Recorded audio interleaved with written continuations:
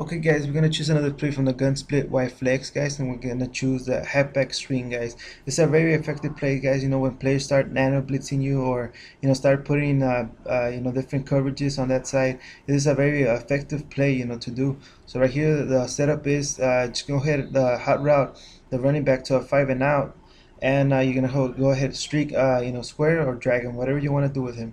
So anyways, as you can see right here, just wait till he cuts to the outside, and actually when you're going back, just go ahead and throw it in front of him guys. Don't throw it back because then he's not gonna catch it. So anyways, we're gonna run it one more time. We hot route the running back to a 5 and out, and right here, as you can see, I throw it in front of him, and over here we get nice yardage every time.